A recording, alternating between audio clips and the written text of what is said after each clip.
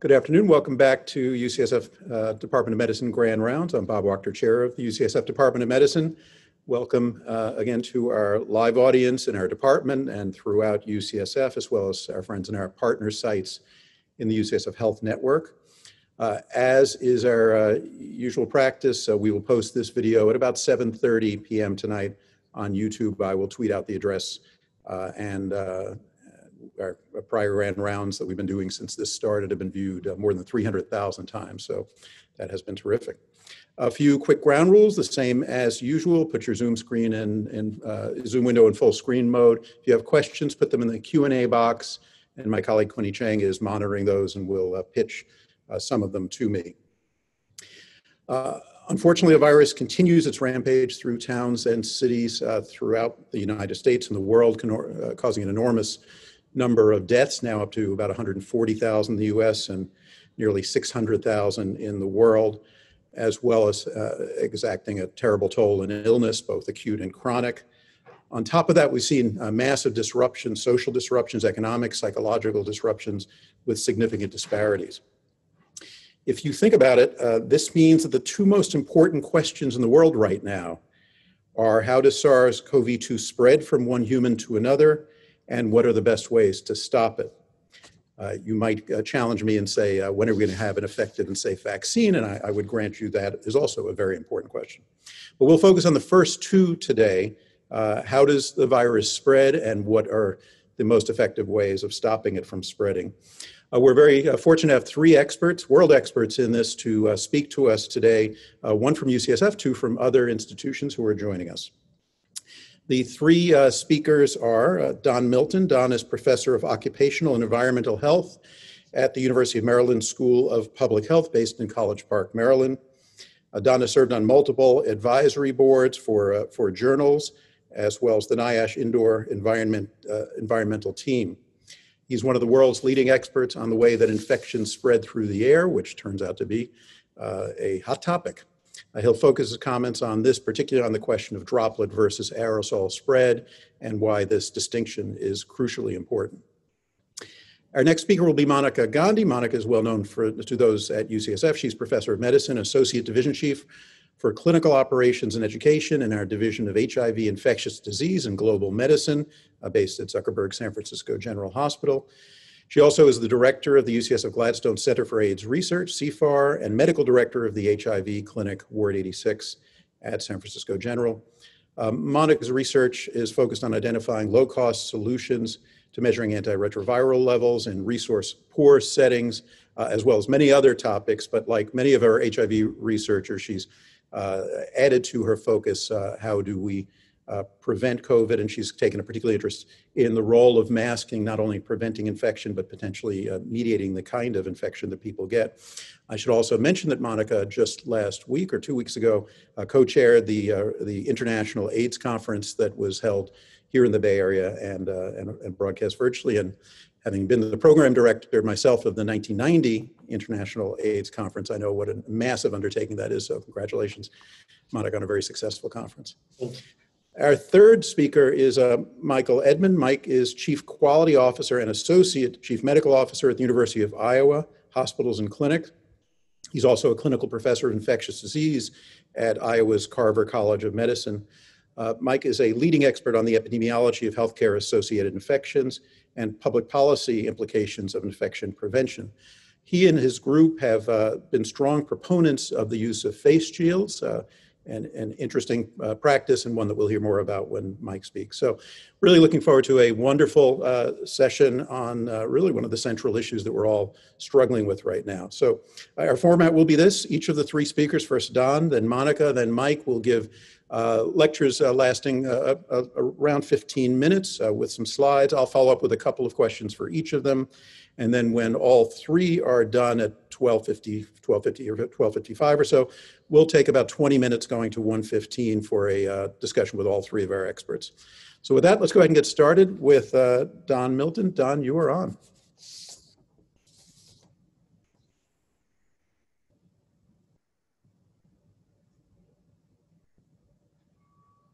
And you're on mute. Good. Okay. There we go. Thank you. So it's a great pleasure to be here today and to be able to share some of my perspectives with you on infection transmission and um, infectious droplets and drops and aerosols. Next slide. So what are the transmission modes generally of respiratory viruses? Well, they fall into generally three categories. Contact, where there's patient to finger or fomite to finger, and then finger to eye, nose, or mouth transfer to inoculate mucous membranes. Splash and spray transmission, where ballistic droplets get a direct hit in your eye, nostril, or mouth.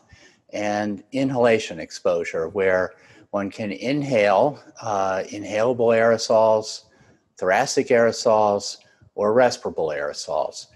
And we divide aerosols into these three categories because it's important.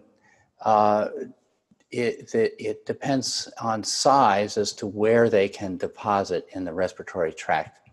And we'll come back to that.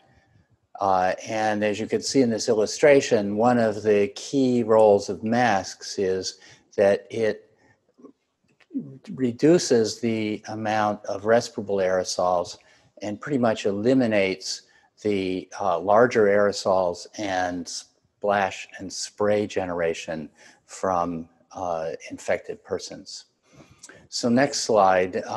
In comparison with known aerosol transmitted infections, so often you hear about people contrasting what's happening in COVID-19 with measles, because measles has a very high dose generation rate, a very high basic reproductive number, and it targets cells in the airway and in the alveoli so that it can initiate infection when deposited at various levels in the respiratory tract.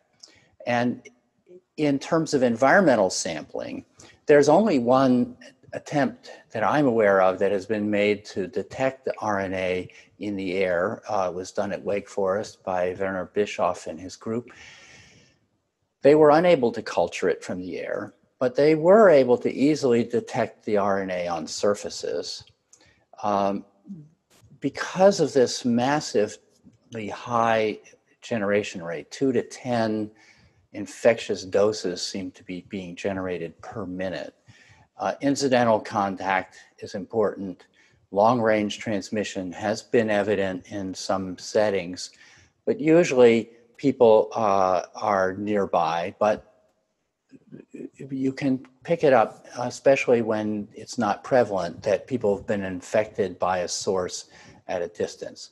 I haven't seen any studies looking at face masks in measles. Tuberculosis is a completely other end of the spectrum of airborne infection. It has a very low rate of infectious dose generation prior to HIV. Talking about, instead of 2 to 10 per minute, less than 1 to about 1 infectious dose per hour. The target is in the alveolus. So aerosols have to be in the fine particle size that can reach all the way to the alveolus to cause infection.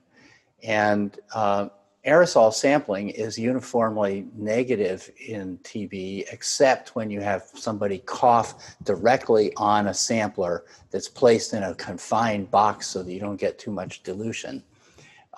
It's easily detected on surfaces, and for this reason, up until the experiments in the early mid-1950s that Riley performed in the Baltimore VA, showing that you could infect guinea pigs through the ventilation system, it wasn't conclusively understood that it was potentially airborne. And now we understand that it's an obligate airborne infection.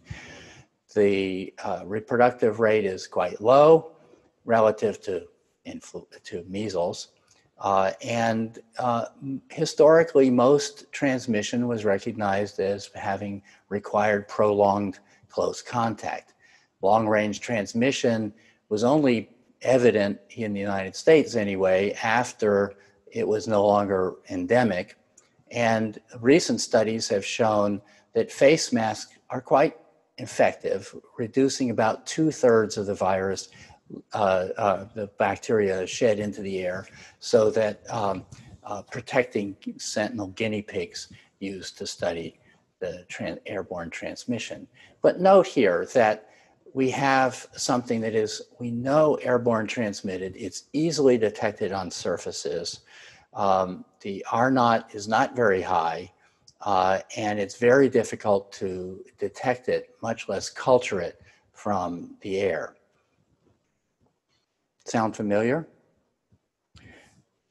This is one of the famous experiments done by William Wells early on. I think this was in the 40s. He actually did this work showing that when he generated tuberculosis aerosols in defined particle sizes, that he could only infect experimental animals if it was in respirable particle sizes.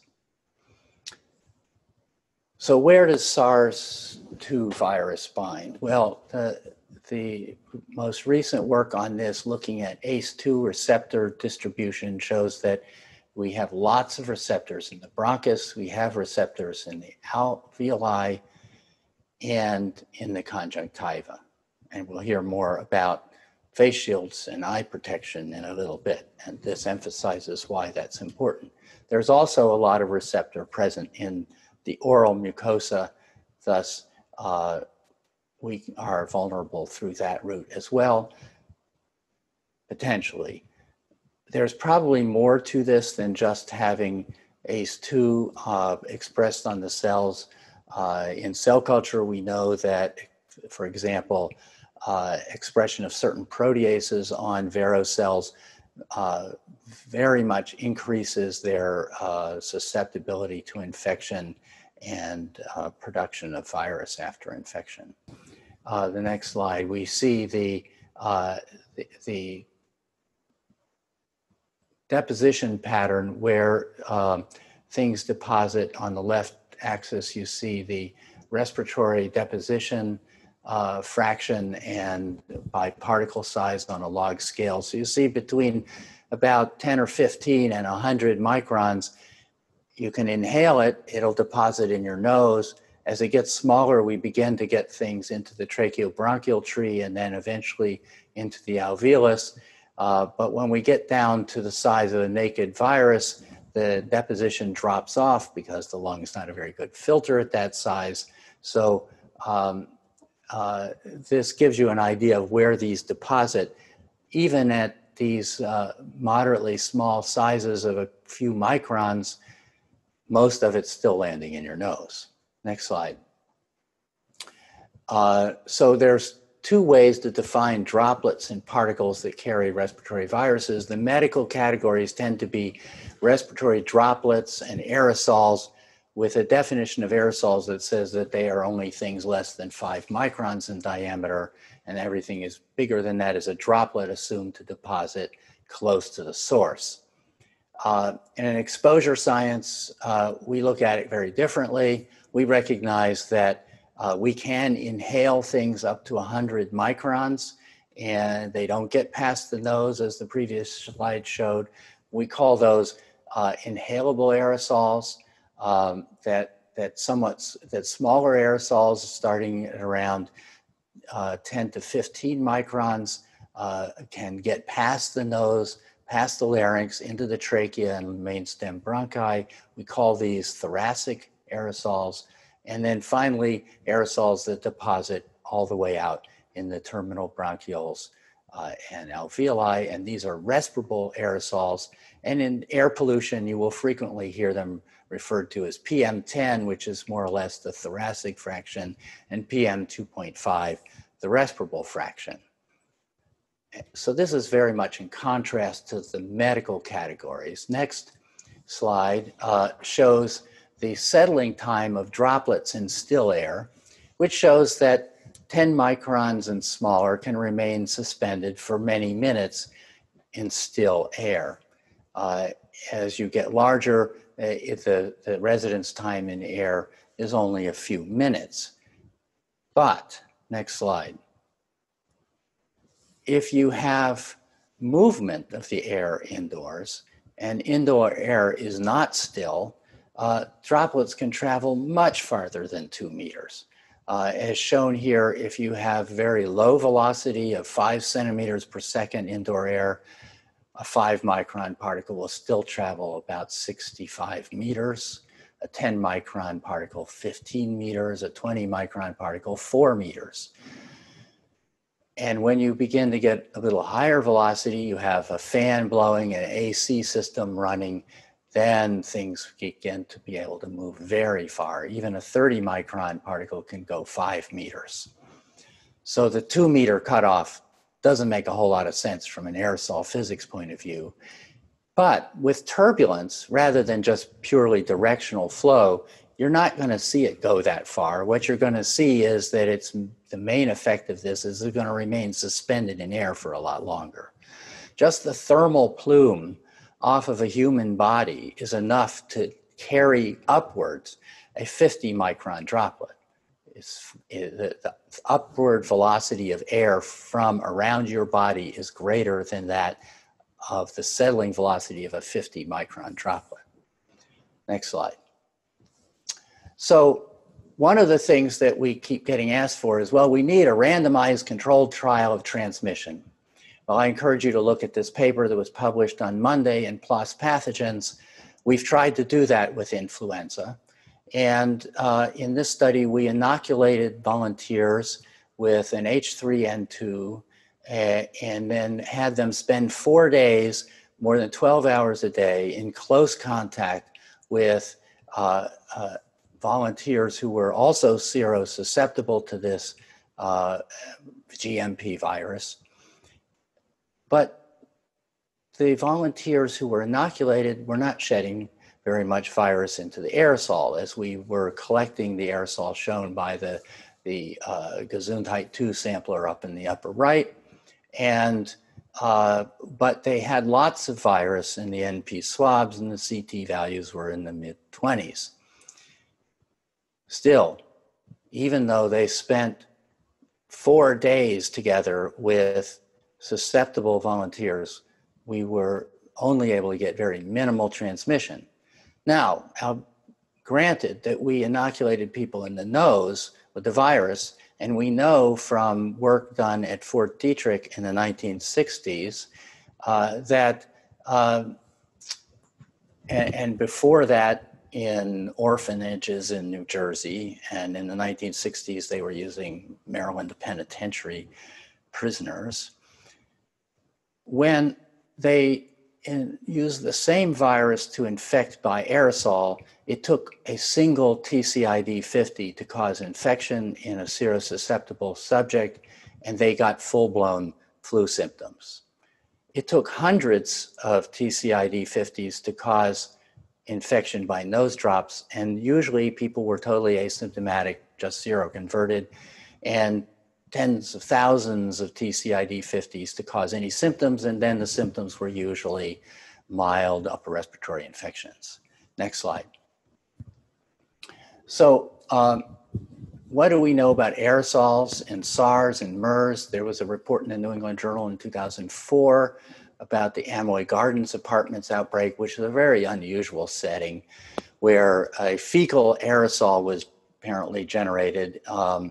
There was a lot of question about, was there direct contact, were there elevator buttons pushed? Many of the cases were in the building E that was the epicenter of the outbreak, but the pattern was hard to explain as to why people in building F, G, A didn't get infected, whereas people in C and D especially were very heavily affected, until this computational fluid dynamic model of how airflow was occurring at the time of this outbreak seemed to explain it. Also, a multi-zone model of the building showed exactly where infections happened.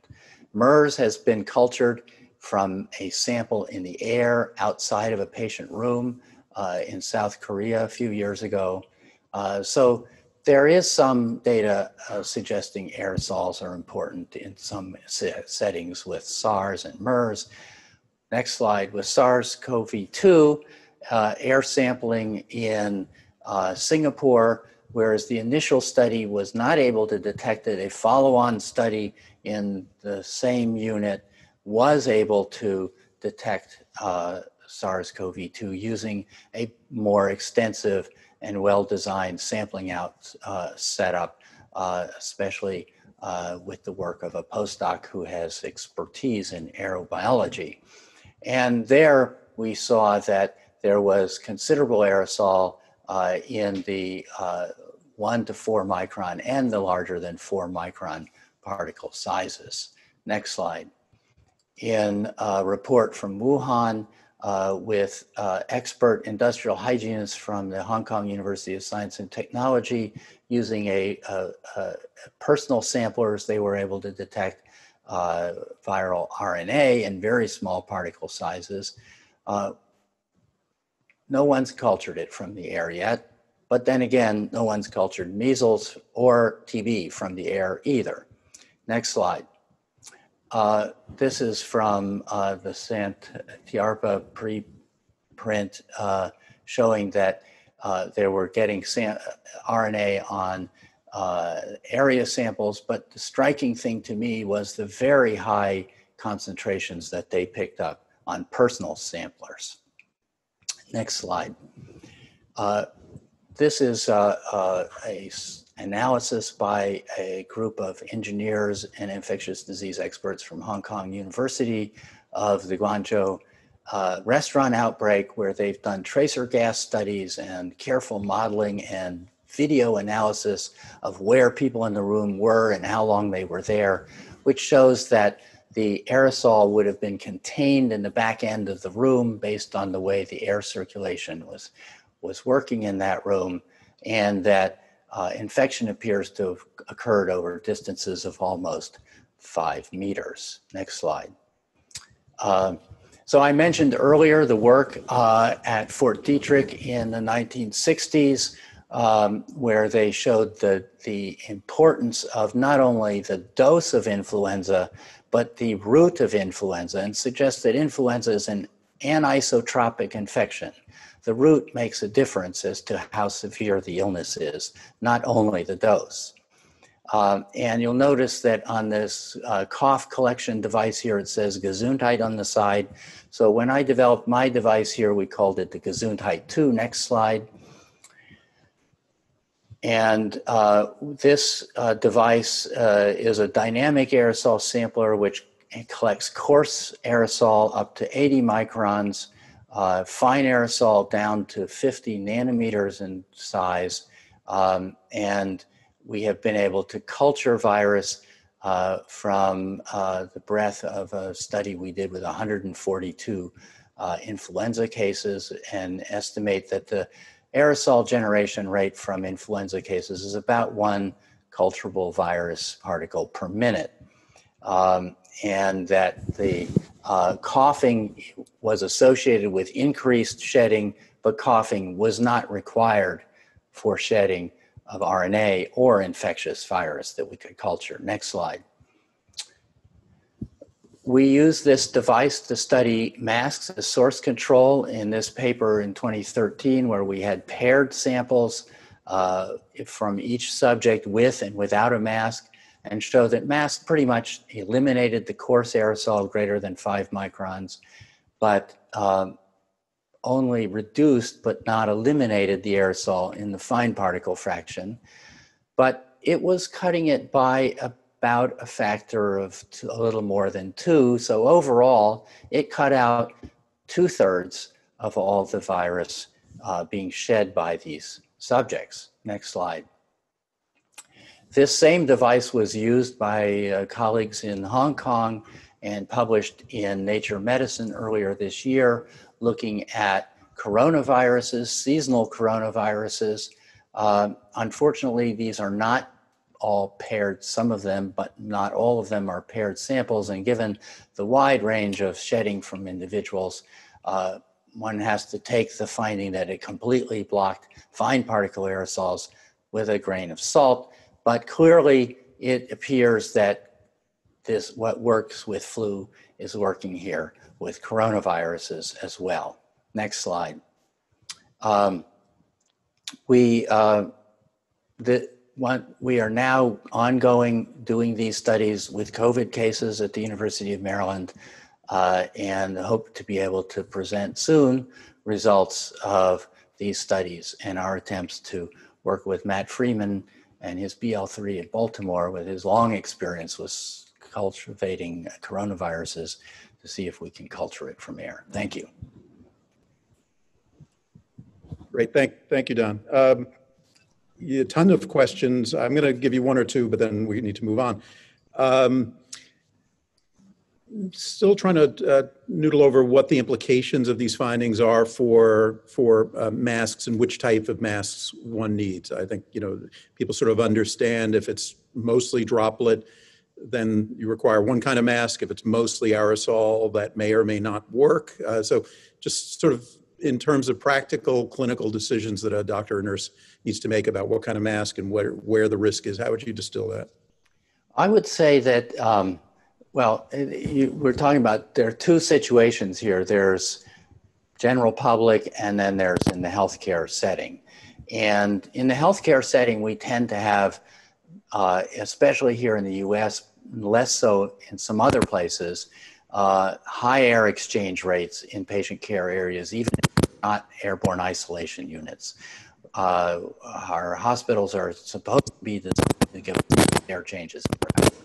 So we should get a great deal of dilution by that, so that the aerosol is contained in the near zone, close to the patient. And if you're outside of that near zone, the exposure is going to drop to quite low levels. And what we're seeing is that the suggestion that this is a lot more like TB than like measles in terms of the source strength of aerosols. The people are shedding some, and if you're up close and for a long time, then there's a real risk of aerosol exposure. But farther away, and certainly the other thing is, one thing we have going in healthcare is that often we're seeing patients later on in the illness when we know they're already making a response and it's difficult to culture the virus from them. So these things I think are adding up to protect us in healthcare. Thank you. And I'm not sure the static is on your end or my end, but we'll keep on for a sec. The question about airplane flight comes up all the time. So based on what we now understand about spread, what do you tell people about plane flights, and what do you do? Well, I heard Tony Fauci being interviewed on the JAMA blog the other day saying he wasn't about to get on an airplane, and I'm not either. Okay. And the reason why, based on I was part of the Airline Cabin Environment Research Center of Excellence for FAA 20 years ago, and I understand something about airplane cabins. The large jets are pretty much all HEPA filtered, but because they're blowing the air down from the top and out the bottom, they're fighting against the thermal plume of the heat from people's bodies, which wants to take the air up. If they would reverse the airflow and take it from the floor and up, safer. Hopefully they're going to do that someday. I think we're gonna stop, because I think your audio is a problem right now. So I think Kyle's gonna work with you to try to fix that, and let us go ahead and move on to our next speaker. So our next speaker is Monica Gandhi. We'll bring Don on at the end, and we will talk through some of the other issues that have come up, including fomites and the role of ventilation. So Monica, I've already introduced, and she's going to talk to us about the role of masks, including some potentially exciting new thinking about that. Hi, well, thanks for having me here. So we're going to talk about how COVID-19 severity may be dose dependent, essentially, and then that will relate to masking. So next slide, please. So the outline of this, next slide, sorry. The outline of this, while we're waiting for that to advance, is that I'm going to talk about kind of an age-old theory that the dose of virus that you get in actually determines how sick you get. And we're going to talk about that issue of the viral inoculum and the severity of disease and the theory behind that. and how masking would then decrease the viral inoculum. And then we'll talk a little bit about if asymptomatic infection is increasing under mask conditions. We can mention San Francisco and other countries. And then we'll talk about the possibility of population level immunity resulting from that. So I think we're still waiting for the slides to advance. Sorry, should I wait a minute or should I? Why don't you keep going? We're working on it. Okay. So then, so one question that comes up is, what is the rate of asymptomatic infection now and in the world? And right now, the most likely rate that we have with asymptomatic infection with SARS-CoV-2 is about 40%. And that comes from really well-designed studies like the study that was done by Dr. Diane Havlier and Karina Marquez and Gabe Shamey here, that mass tested the Mission District that you presented here in Medicine Grand Rounds. And then not only did they mass test everyone, but they followed them out for 2 weeks. And by doing that, so go to the next one and then the next one. Thank you. So by doing that, you can really say, okay, how many people are asymptomatic if you follow them out for 2 weeks? Were they pre-symptomatic or asymptomatic? And the rate was 42% in their study. And then 2 days ago, the CDC came out with this number that mirrored what Dr. Havler's study had shown, which is about a 40% asymptomatic rate with this particular virus. So that's where we are in the world with asymptomatic infection with COVID. Next slide. So then what about masking? So, you know, we've known since late February and early March that high viral loads come out of your nose and mouth, even when you're asymptomatic. Actually, the epidemiology had hinted at something crazy like that because it had been spreading way further than we ever could have imagined based on its genetic relatedness to SARS. And so because of that, that high viral shedding from your nose and mouth, even when you feel well, that really says, okay, cover that up to protect others. So masking guidelines were put out by the CDC on April 3rd. World Health Organization took quite a bit longer, actually, and June 5th. And then here in the city of San Francisco, masking was mandated on April 17th with a lot of enforcement and sort of stronger recommendations on May 28th, and a lot of evidence that you protect others by masking. But the question of this talk is, how do masks protect you? So as we can get into airborne versus droplet later, but really masks filter out a majority of viral particles, but not all. N95 masks filter out more, and isolation masks and cloth masks filter out the majority of viral particles, depending on what it is, between 65 and 85%. And so the question is, by wearing a mask, do you get exposure to less virus, and then does that lead to less severe disease? Next slide, please. So this is actually an age-old concept. So in 1938, this is the oldest paper I could find on it.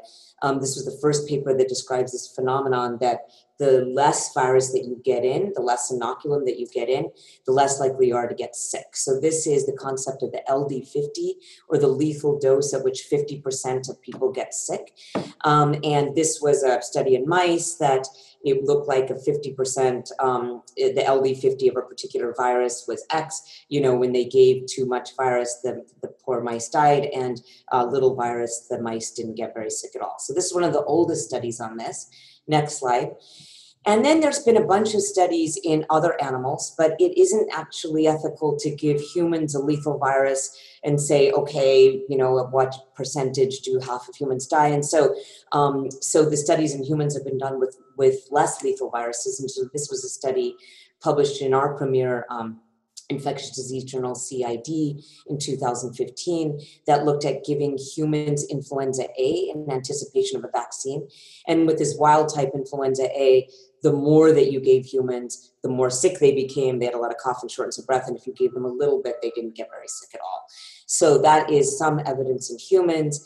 And then finally, next slide, this is a study from an animal study in hamster model. This was with SARS-CoV-2, the virus of interest of the day that causes COVID-19. I'm sorry, can you go to the next slide and I'll come back to this? Sorry about that. So this is a study in little hamsters, and in this case, what they did is simulated masking. They didn't actually put that tiny little mask on that tiny little hamster, but they simulated masking with surgical mask partitions, and The masked hamsters, or the ones under masked conditions, were less likely to contract SARS-CoV-2. But beyond that, those who did contract SARS-CoV-2 had mild disease. They were less likely to get sick.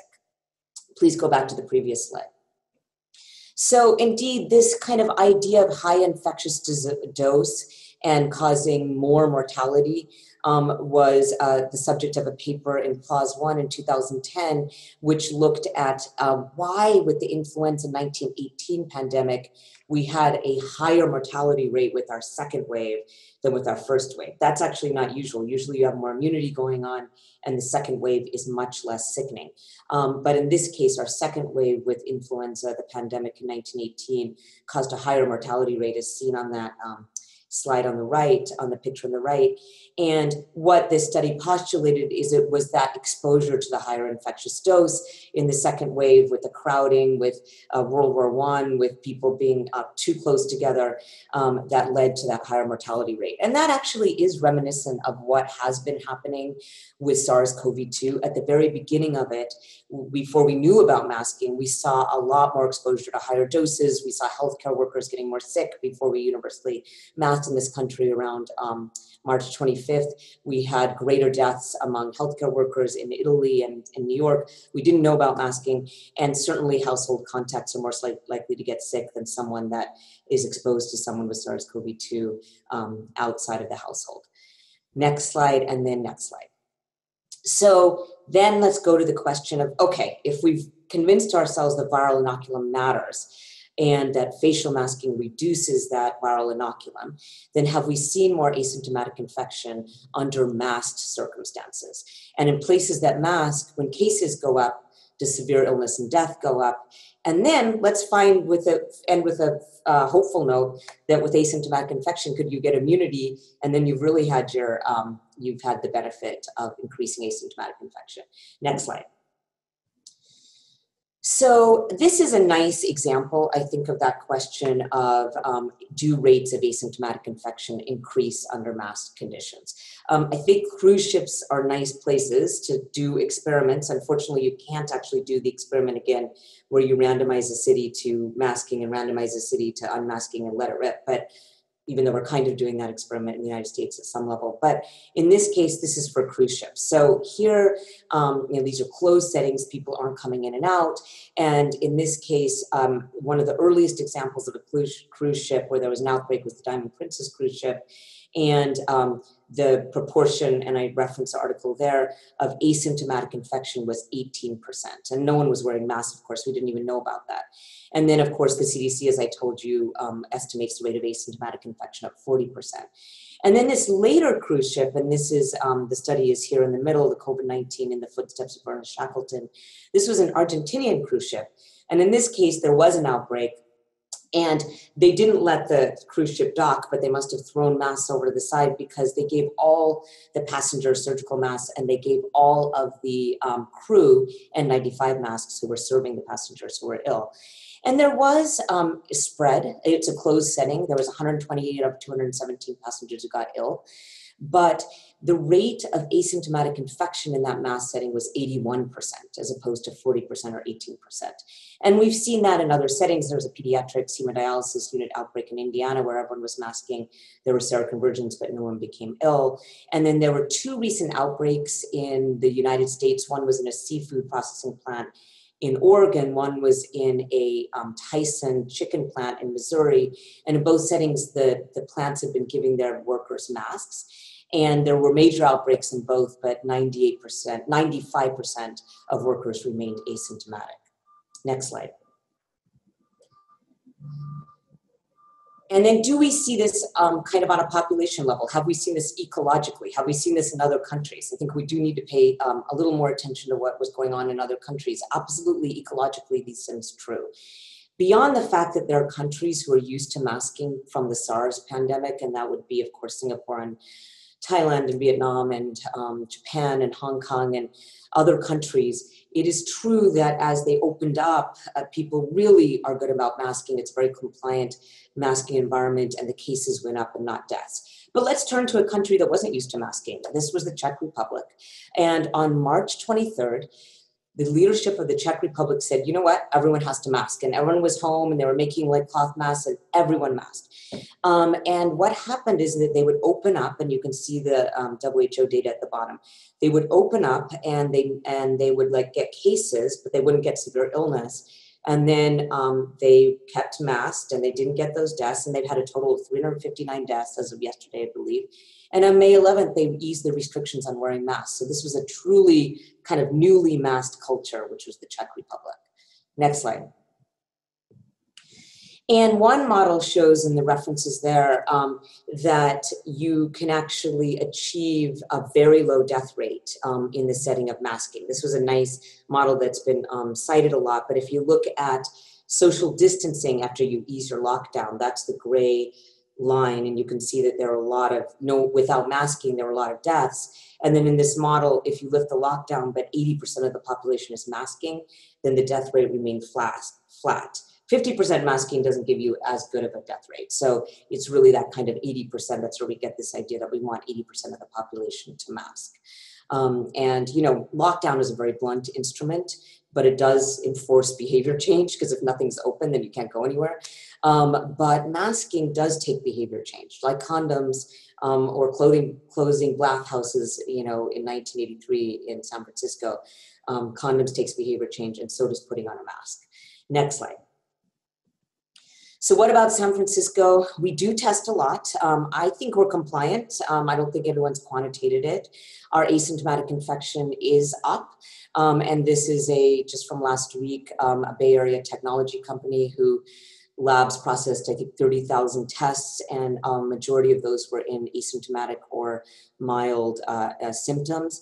And then this is the latest San Francisco DPH data from this morning. And we do test a lot, 200,000 tests almost. We have had cases go up since we eased restrictions here, but luckily since June 27th, we've only had one additional death. So it was 50 on June 27th, where we had 3,500 cases, and 1,450 cases later, just one additional death. So we are keeping death rates very low here, which is great. Next slide. So is asymptomatic infection horrible, is my last point. Yes, it's horrible because you can spread unwittingly. You can have high rates of shedding from your nose and mouth, even when you feel fine. And that is the entire point why April 3rd, the CDC said mask up.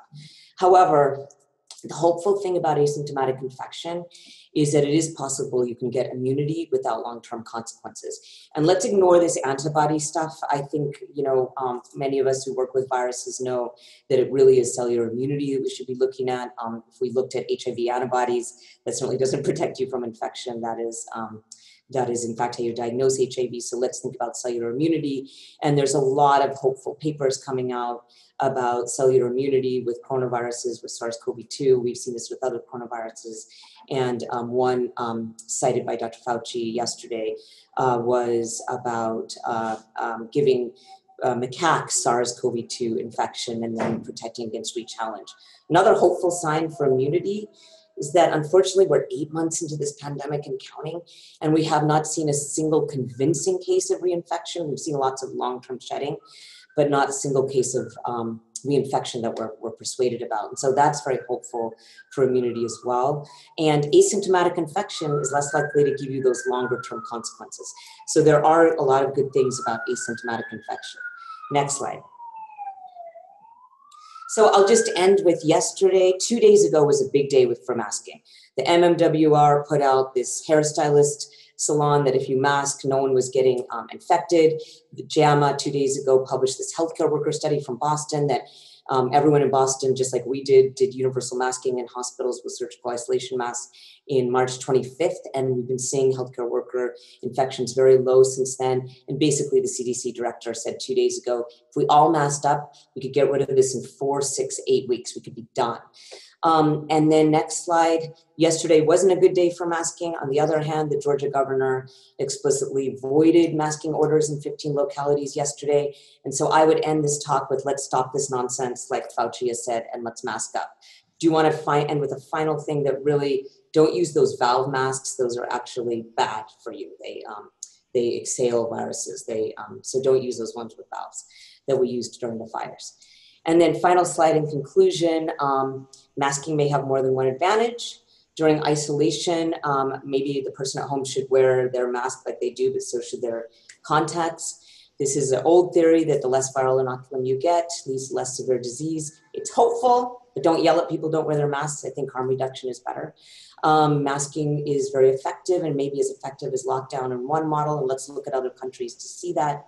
And the US, unfortunately, may become a natural experiment where some places mask and some places don't, but hopefully we won't see that much longer. And cell-mediated immunity is a good thing, and let's look at that.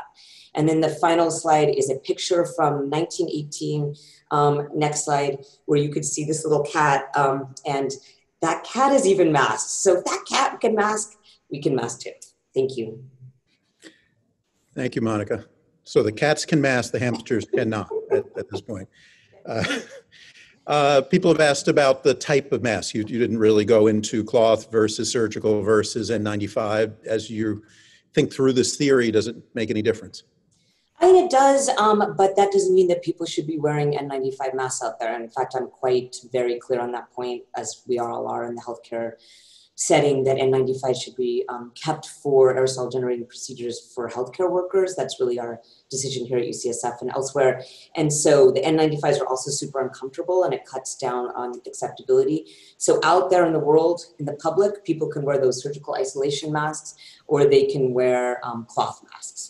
And that really is sufficient. We don't get into the breathing zones of people like you do when you're giving someone a nebulizer. So this is really sufficient. And I looked back at the old data of masking, and this has been sufficient for airborne and droplet in public. Again, in public where you're not in people's faces. So it really is cloth or this.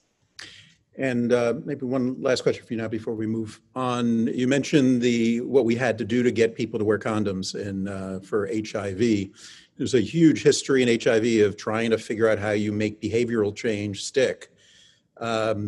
And that is, in some ways, the lessons here. It's sort of less important what the politicians do and more important what people do every day and the decisions they make. So what are the lessons from HIV that we should be thinking about as we try to get people to universally mask without arresting them or fining them necessarily? Yeah, I mean, it really hit me yesterday when I was thinking about this talk about the bathhouses being closed in San Francisco in 1983. One way is to shut down all of society and say no one can have sex. And that was not, and there was places where there was more transmission, so that's what happened. But actually the behavior change was something that was an individual decision that needed to be made, which was how people had sex and condoms and so forth. I think we have to think about harm reduction in this case. You can't yell at people. I totally agree with London Breed when she said, please don't yell at fellow San Franciscans. I think we have to think about harm reduction, 80% of the population masking, but closing down all society is the most blunt instrument you could get to how to stop a respiratory virus. And this is requiring us to each make our own decisions in doing this. And so I think if we think it's protecting ourselves, maybe we can persuade people who have been against it to do it. And the other thing is I think people have to model it like politicians and, Trump. Got it. Let's move on to Michael Edmond, going to speak to us about masking and face shields and how he and his colleagues are thinking about this in Iowa.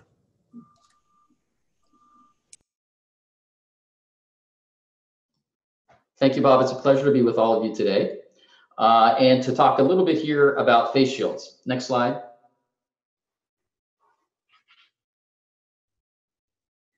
I think I can honestly say that before March 1st of this year, I probably had not thought about face shields for more than 30 seconds, even as spending an entire career in hospital epidemiology. But what happened for us was we admitted our first COVID patient at the University of Iowa on March the 9th.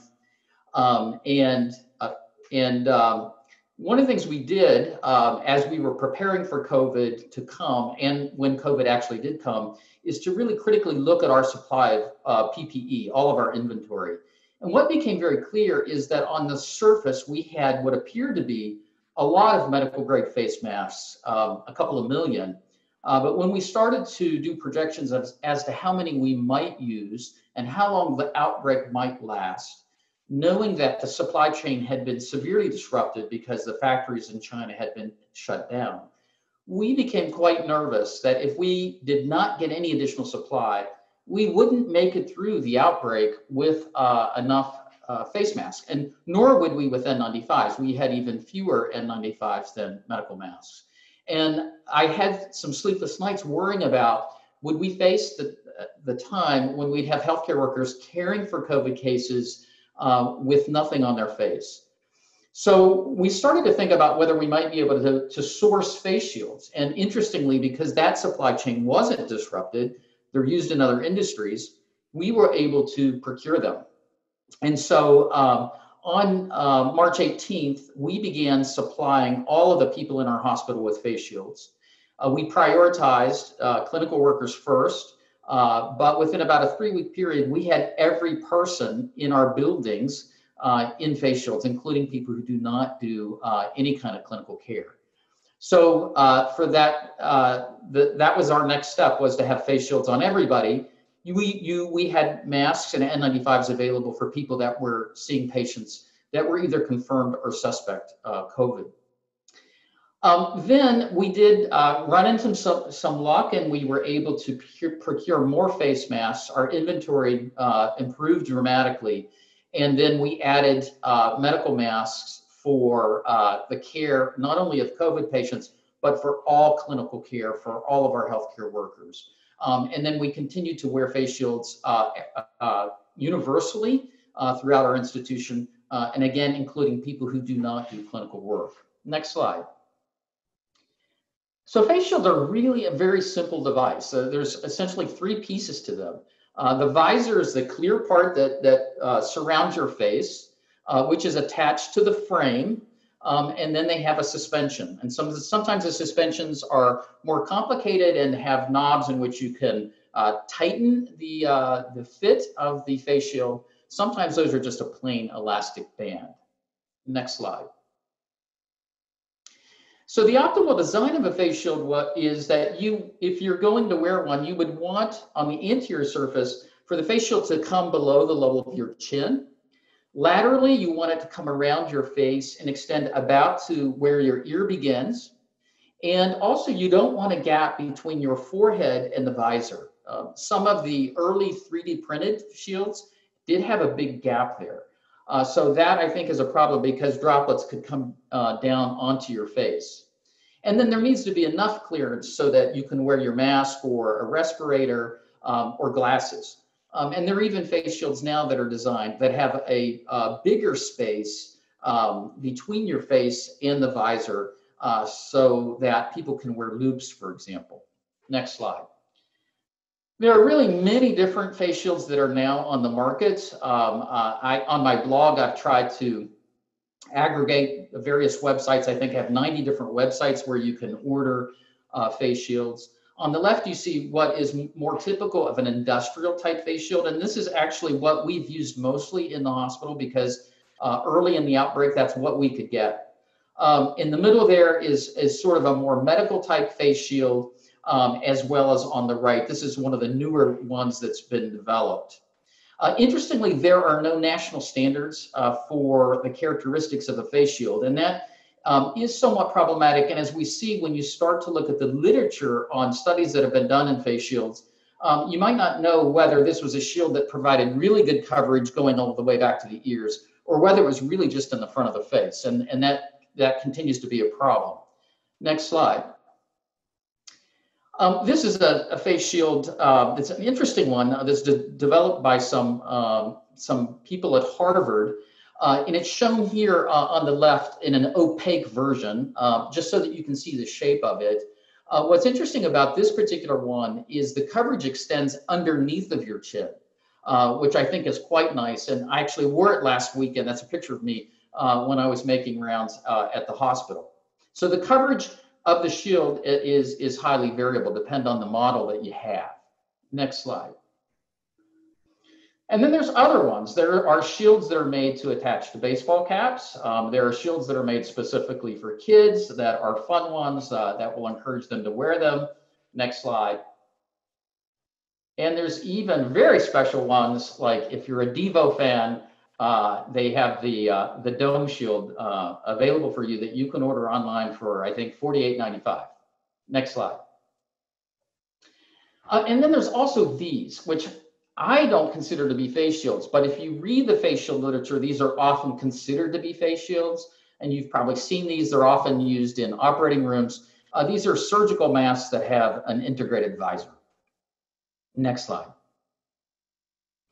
So face shields do have a number of advantages. Many people find that they're more comfortable. They're not as hot as a face mask are generally. A lot of people will feel less claustrophobic than when they're wearing a face mask. And they don't have any impact on breathing resistance. Another great thing is that you can easily disinfect them. You can just wipe them off. For people, and we've heard from a number of people who are hearing impaired, they have a lot of problems when people wear face masks because they depend on seeing people's lips to understand speech. I think less patient anxiety when people are in shields as opposed to masks. They protect your eyes, which is really important, that masks don't do that. And they also keep you from touching your face. There are some disadvantages. Some of them are optical. Sometimes you get glare. If you're doing, certain procedures where you really need to have visual clarity, you may have some issues there. Sometimes there can be fogging, although a lot of them are now made with anti-fogging properties. The industrial ones are bulky. They're kind of heavy. Some people get neck pain when they wear them for long periods of time.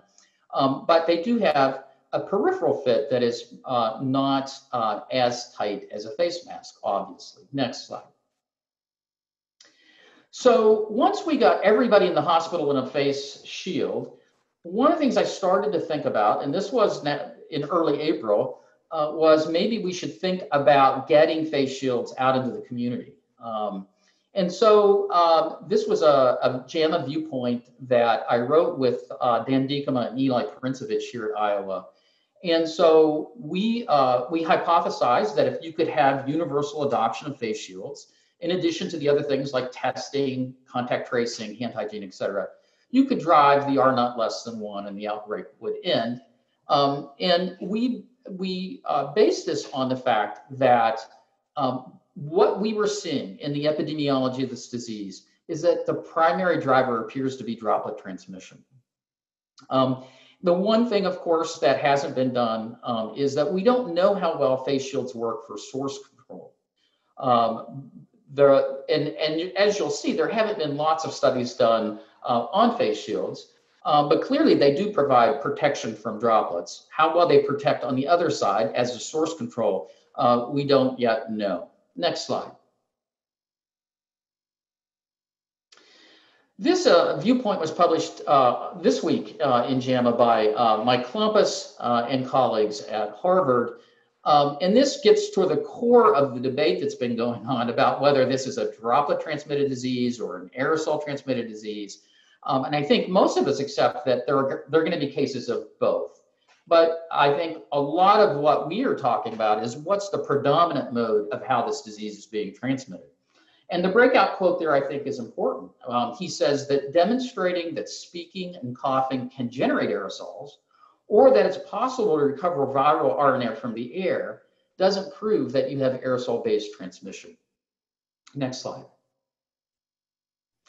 And his argument about why it's not an aerosol, primarily aerosol-based transmission for COVID, there are two. One is that the basic reproductive number is 2.5, which Dr. Milton talked about earlier. That's not consistent with other viral respiratory illnesses that are transmitted in an aerosol way, like measles, in which the R naught is up to 18, or chickenpox. And the secondary attack rates are really on the low side. So overall, it's about 5%.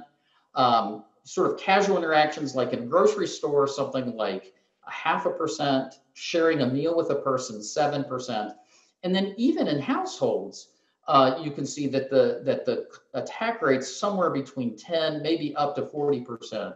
But that's not consistent with aerosol diseases like, for example, chickenpox, where prior to vaccine, if one kid in a household got chickenpox, you could rest assured that pretty much all the rest of the kids in that household would get it too. Next slide. So what are the data for face shields? So here's what we have. These are some simulation experiments that have been done. I think the first two are really the only two that are applicable to sort of community type transmission. So there is a cough aerosol simulator study that used influenza virus. Using an 8.5 micron aerosol, there was 96% reduction in retrieval of virus at 18 inches.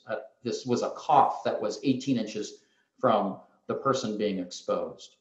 And 92% at 72 inches. And then a smaller aerosol, it was 68% reduction at 18 inches.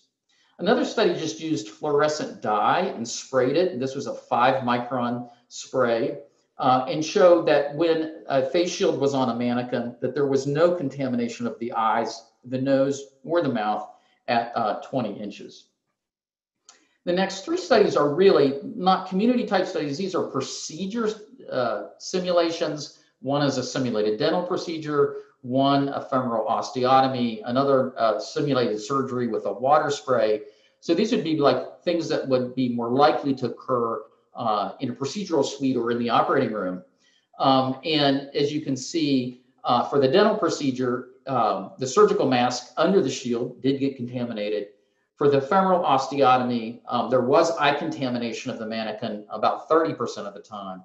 And then with the water spray, 40% contamination of an inner mask, 6% contamination of the face.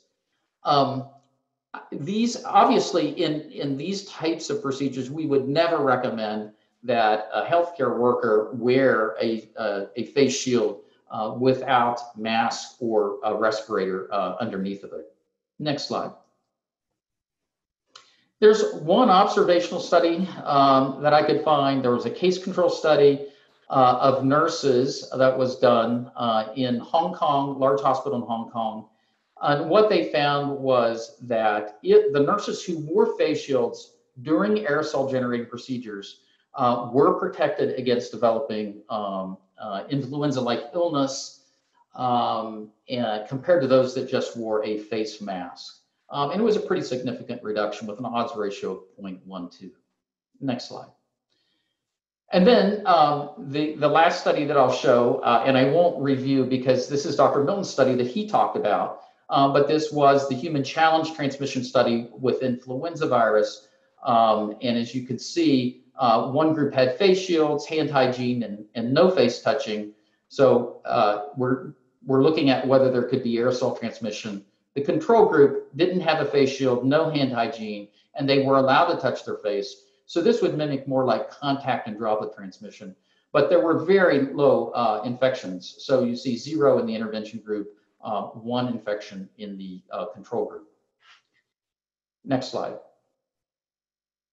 So really, in a nutshell, this is what we have. We have some data that look at how a shield works in a person who's being exposed to an infected source.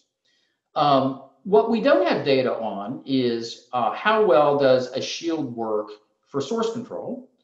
And we have no data either on a dual shield model or a universal shielding model, which is what we're arguing for in our JAMA viewpoint, where both the source and the exposed have on a face shield. We do have now at the University of Iowa a cough simulator, so we are going to be doing studies looking at these scenarios, as well as comparing face shields to face masks. Next slide. So I think that this whole controversy about whether it's airborne or whether it's droplet is somewhat driven by the framework through which you look at the issue. And I think there's 2 major frameworks here. You have an occupational health framework and a public health framework. And in the occupational health framework, the type of work that people who work in occupational health do, they are really looking at things with a very, very low risk tolerance. And the goal generally is that you're going to drive the risk to the irreducible minimum. And so if you think about going back to kind of basic epidemiology and thinking about the difference between effectiveness and efficacy, they're really focused on efficacy. They're looking for how do you provide ideal protection to people? And they're looking at it really at an individual level. On the other hand, in the public health framework, at a population level, we'll generally tolerate more risk than you would at an individual level. And the goal at a population level is not to prevent every case of COVID that could be prevented. The goal is to try to get the R naught less than 1 and stop the outbreak. And so the focus is really on effectiveness.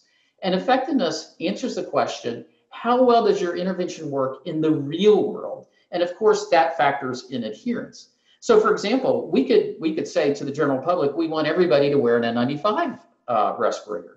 But I think it's highly unlikely that most people would do it because they're not very comfortable. So I think effectiveness from a public health standpoint is how we're looking at this. And it's really, I think, much more of a utilitarian perspective as opposed to an individual perspective. Next slide.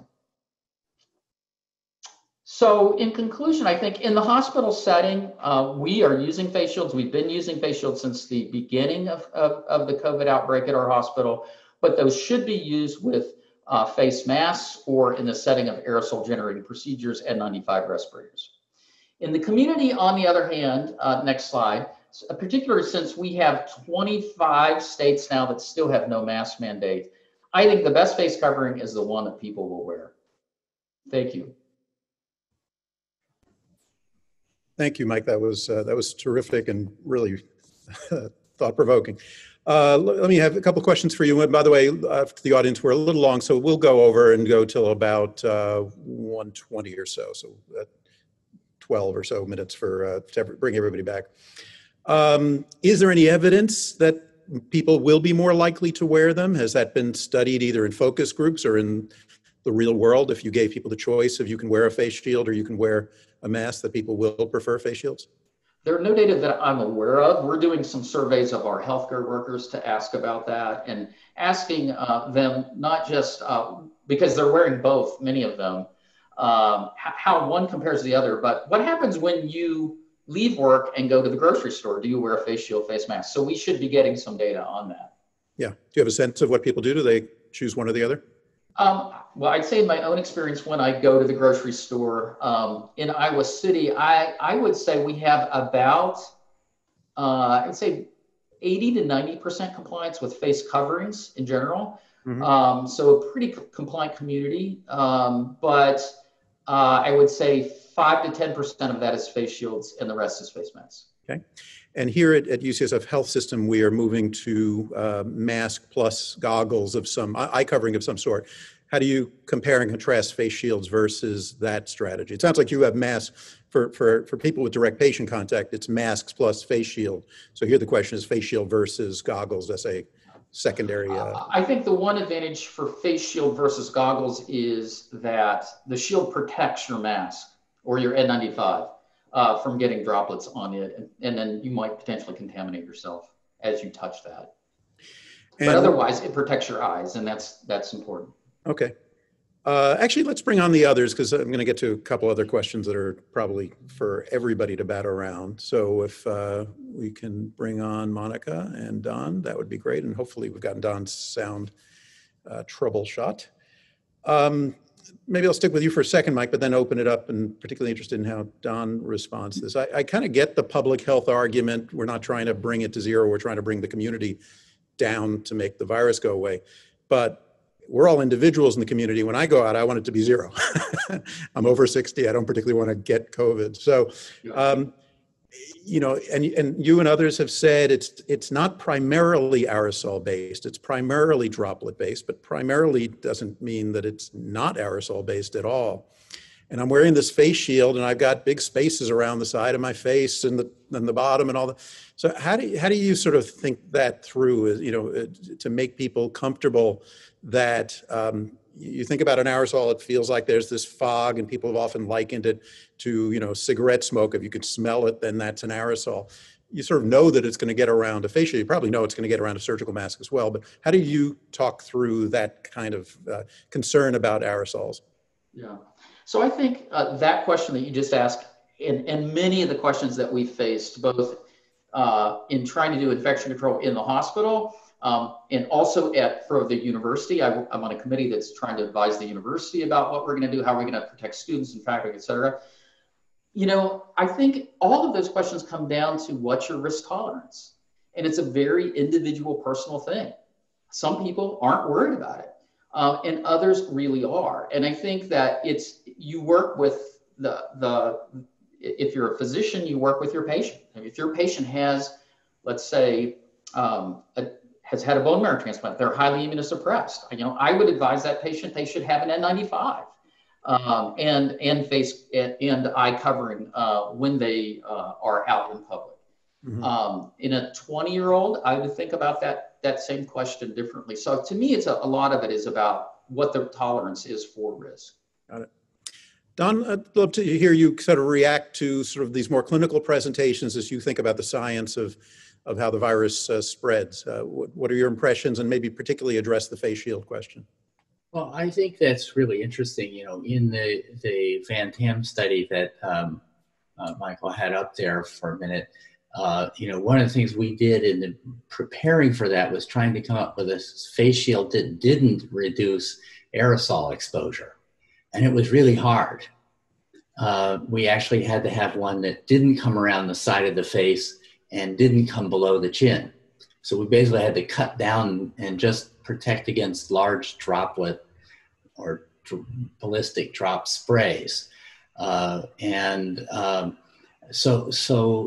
think one of his slides very nicely showed that that I think it's the NIOSH data shows in their mannequin study about a 2/3 reduction in aerosol exposures.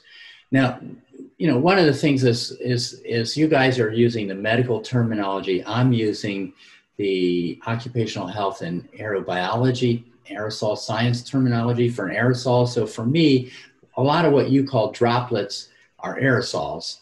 And then you have, in my world, there's splash and spray, which are, I like to say we aerobiologists like to argue about whether a cow in a tornado is a bioaerosol, but big things that are imparted with momentum from where they came, I don't think of as aerosols. I think of that as splash drops.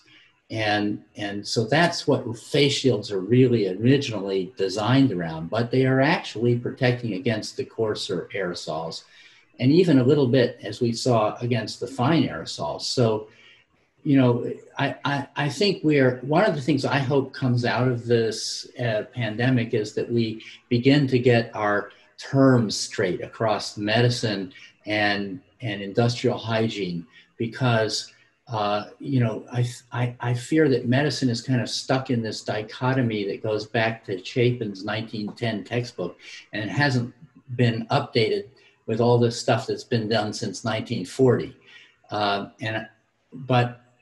So I think we can come to a much more nuanced understanding of this. I definitely think that the stuff about dose response is really important. But I also think as a part of that is that route of exposure is probably very important too. We know that there are anisotropic infections like anthrax as a bacterium that's clearly got that. Adenovirus is that way. In fact, the adenovirus vaccine takes advantage of it by giving people a capsule of adenovirus so they get a GI infection and they don't get sick. Mm-hmm. Whereas by inhalation, even in the Army, you have young recruits die of it once in a while. So I think that we're really not that much on a different page as it sounds like sometimes. And I think that the universal masking and the face shields are something that we can begin looking at as we get more data. And I'm thinking maybe I should be putting people into my Gesundheit machine with face shields on, not just with face masks. We are testing people's homemade face masks that they bring with them too. To look It sounds like there is evidence, though, of conjunctival. That is one of, I think you mentioned that there are receptors in the eye. Absolutely, yes. It makes some sense to be, if we can have eye covering. Monica, part of the evidence that you cited for your theory was the increased rate of asymptomatic infections, and part of it was maybe a lower mortality rate in people who are wearing masks. But there are alternative explanations for both of those. You know, younger people getting infected, and other things that we do, new medicine, you know, medicines that are partly effective and proning and all that kind of stuff. So how do you dissect that out and be sure that we're not getting faked out and saying it's because of the mass as opposed to other things? I actually do think it's multifactorial, why we are having low death rates, thank God, in the city, and why the death rates even around the country are not as high. I don't think it's exclusively because of masks. I think that would be a non-nuanced interpretation.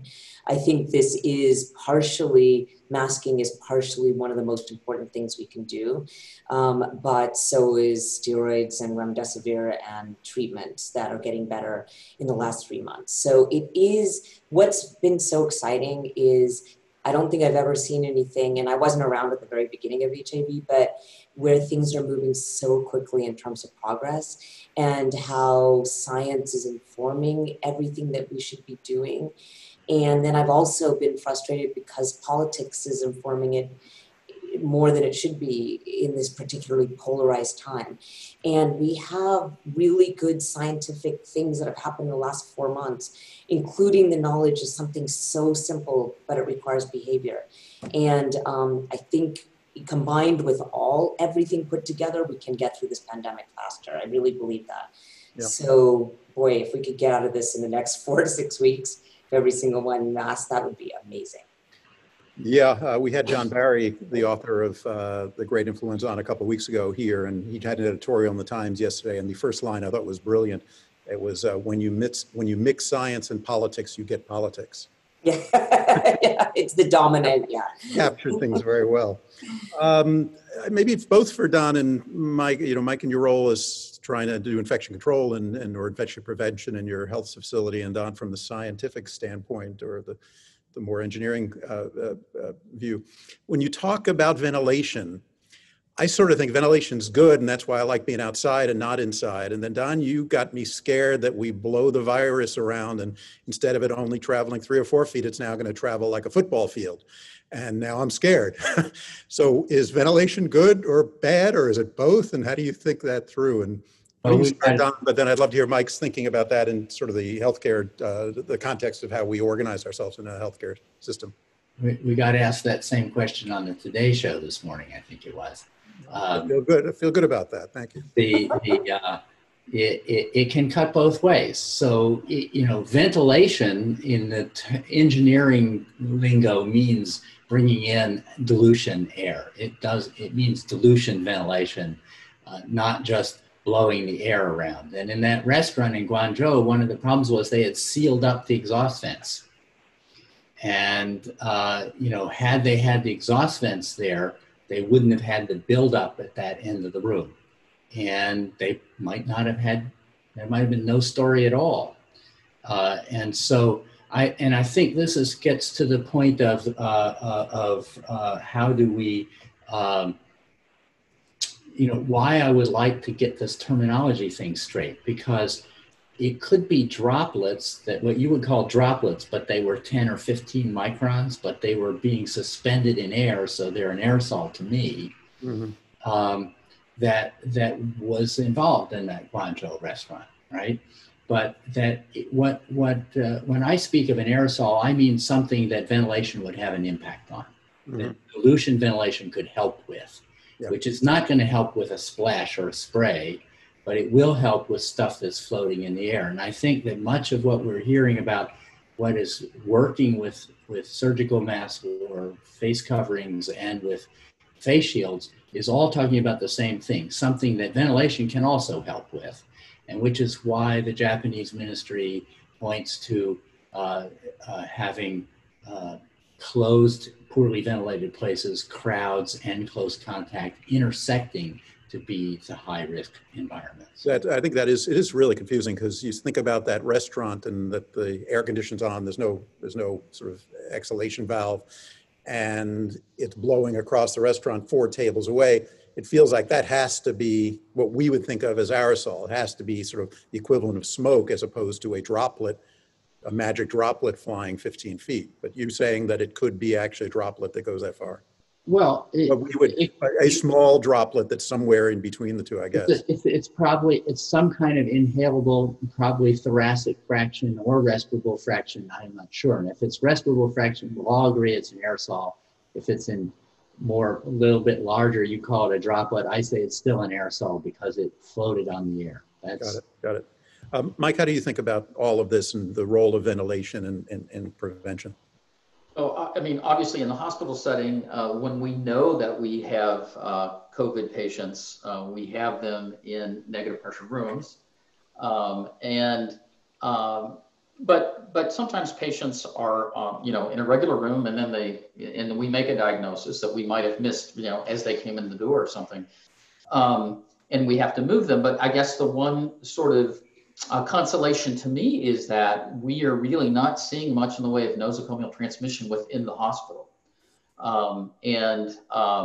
We are not using very many N95 respirators, except for when we are doing aerosol generating procedures. So with masks and shields and the ventilation that we have, it doesn't seem like we are perpetuating the disease inside the hospital.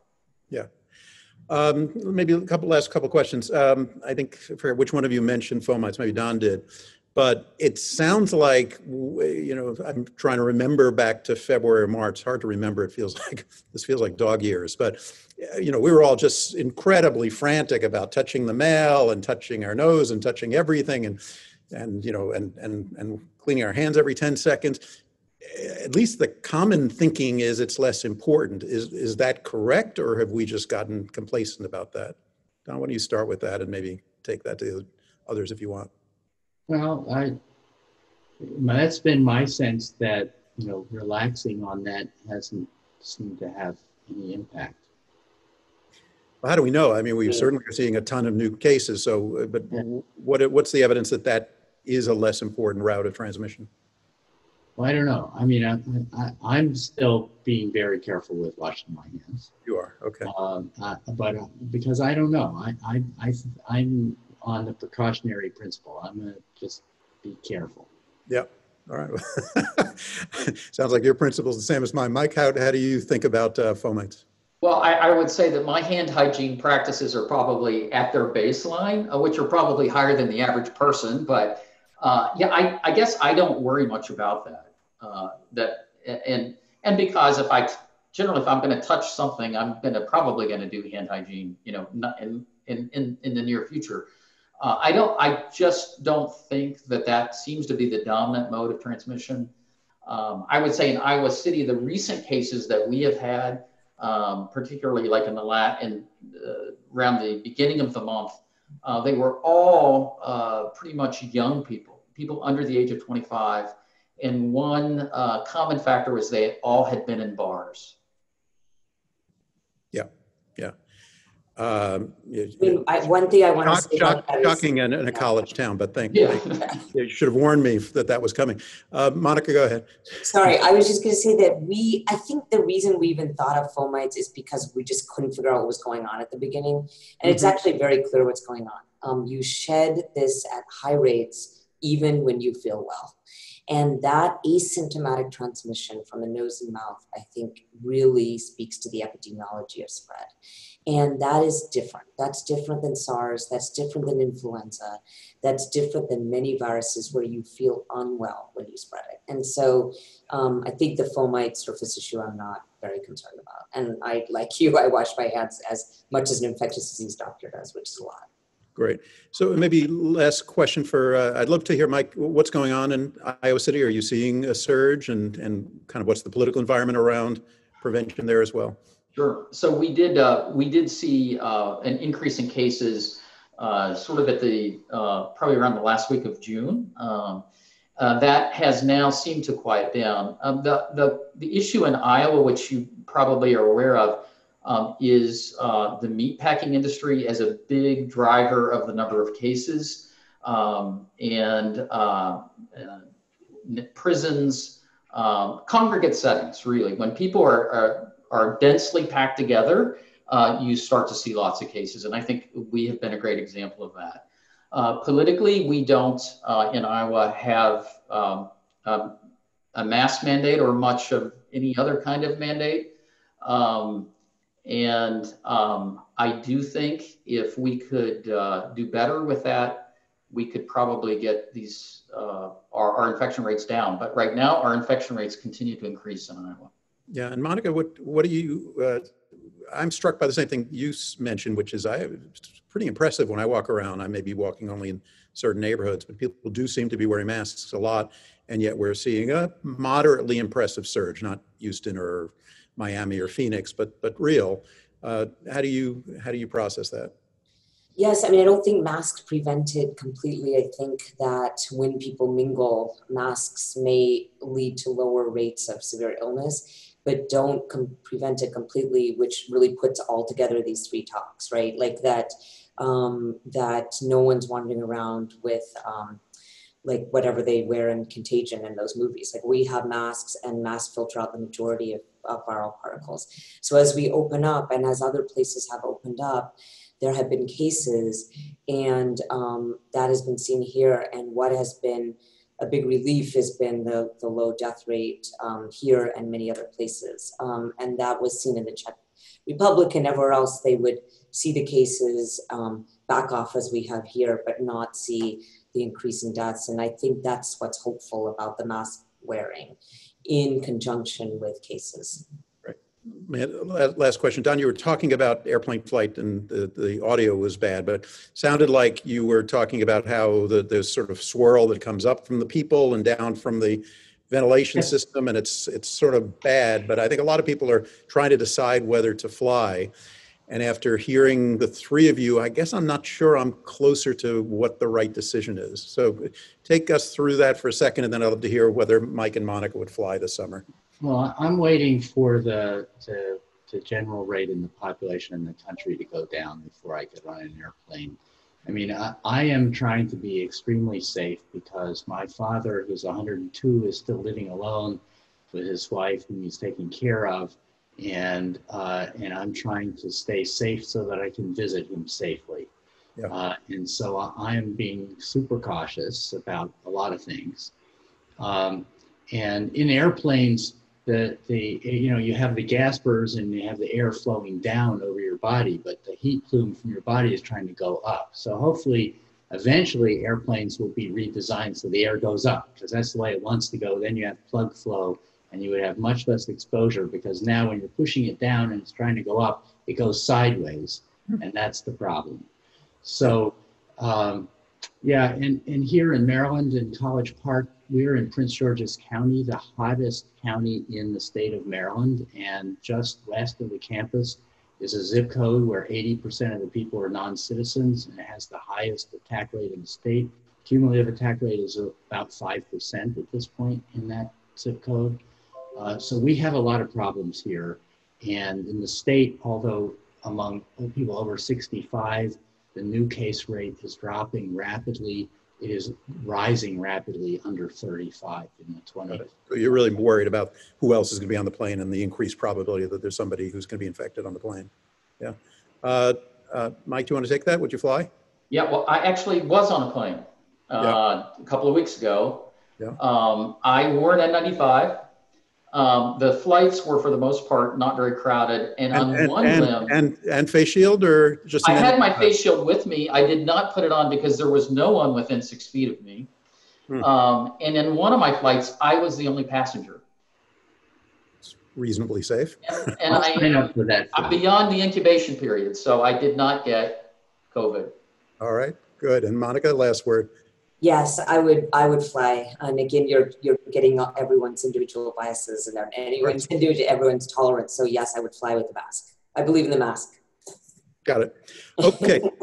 Thank you all. Really grateful. It's a really complicated but extraordinarily important discussion and topic, and I think you cleared up a whole bunch of it. And there are areas that just aren't clear until the science gets better. So thank you all for that.